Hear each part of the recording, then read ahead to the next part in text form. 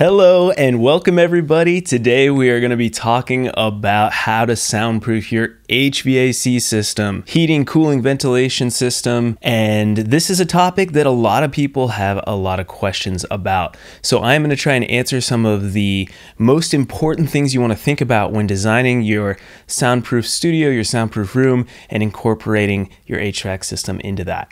Before we jump into this video, I want to let you know that I have a free soundproofing workshop that is available at soundproofyourstudio.com. This is a 40-minute workshop that will go in depth into how to design your entire soundproof studio. So if you want to build a soundproof recording studio, definitely check out that workshop and go to soundproofyourstudio.com. All right, let's jump into the lesson today about how to soundproof your HVAC system.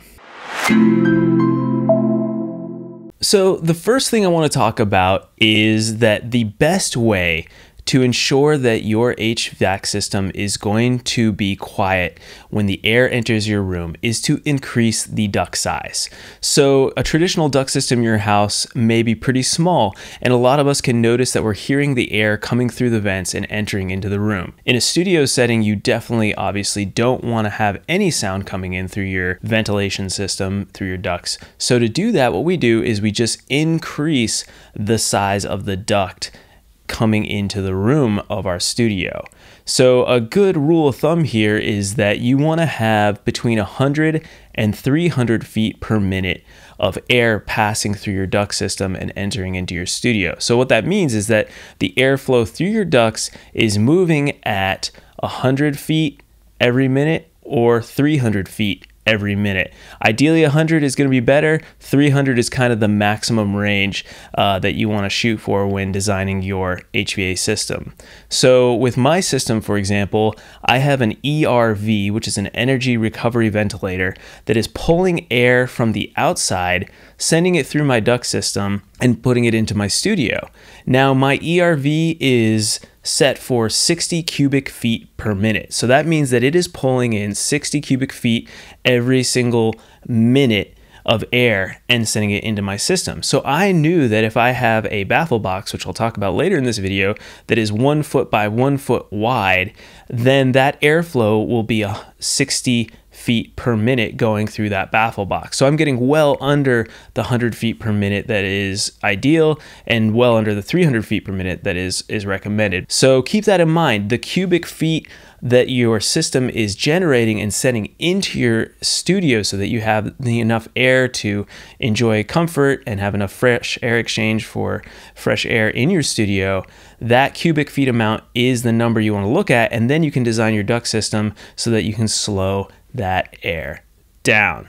So as you can see, this is sort of theoretical. You want to talk with your HVAC designer, your HVAC specialist, and tell them these things so that they can actually implement that into your design. Or if you're super handy and know how to do it yourself, keep that in mind as well as you're designing your HVAC system. Number two is you want to keep in mind that right angle bends will cause turbulence in your duct system.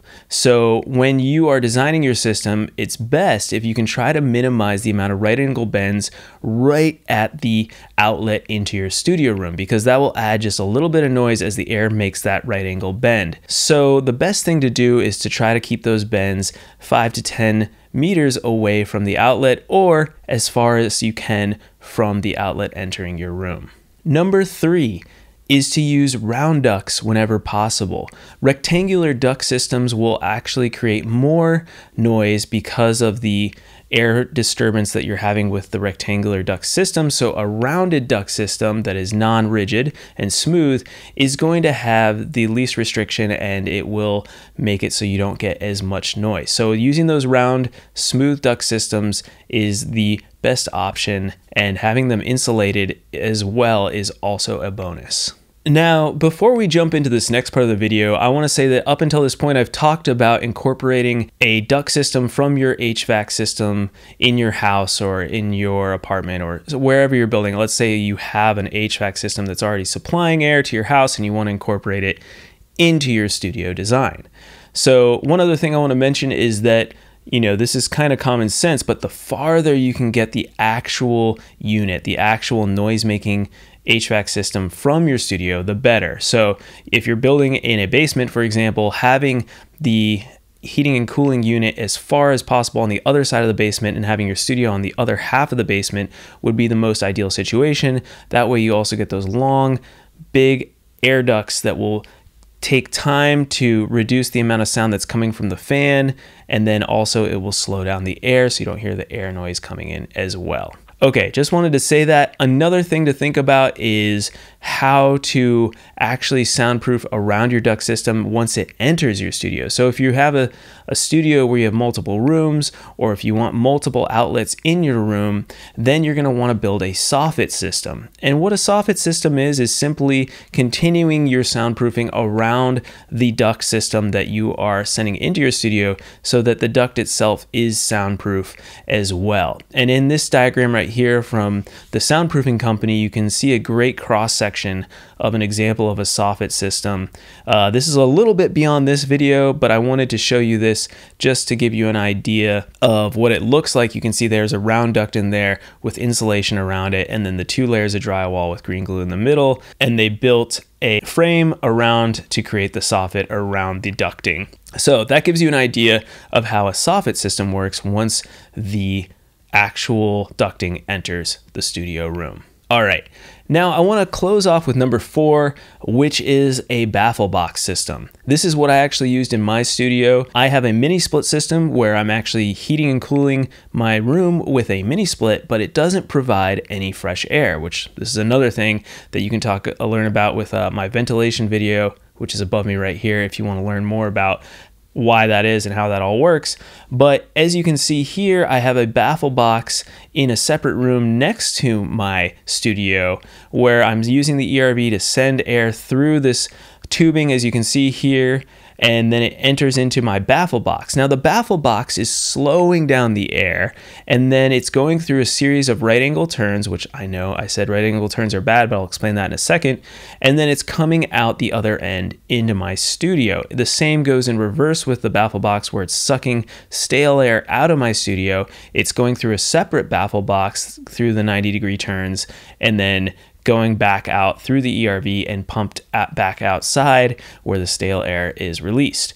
So all this said, what a baffle box does is it allows you to have a soundproof way of getting air in and out of your studio without having to have ducting that travels long distances or building a soffit system. So for my studio, this was perfect because I had my ERV in the separate room, and I just wanted the air to go through a little baffle box system and then pump directly through my wall into my studio without having a soffit or any ducting in my studio itself. So if you have a similar situation where you just want your exit registers to be on your soundproof wall in your studio, then this is a great system for you. And I can tell you that it is incredibly soundproof. It works remarkably well. And let's jump into actually how to design this.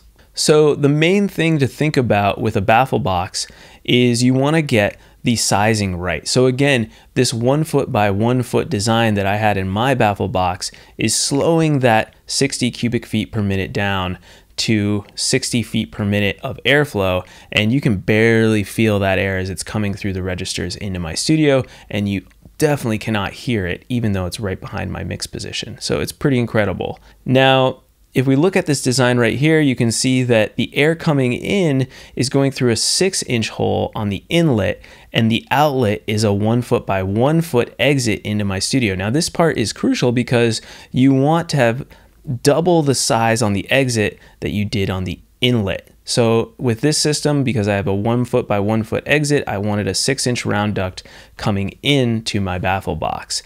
And then you do a series of right angle turns. You want to make sure that you use fiberglass insulation that is specific for HVAC applications, that you line your entire baffle box with that. That'll help with sound attenuation and noise that might be traveling through your box, so that'll reduce all that. Then you want to make sure that you have a high ends register coming out so that the sound that's coming out of the baffle box and into your room doesn't create noise as it enters the room.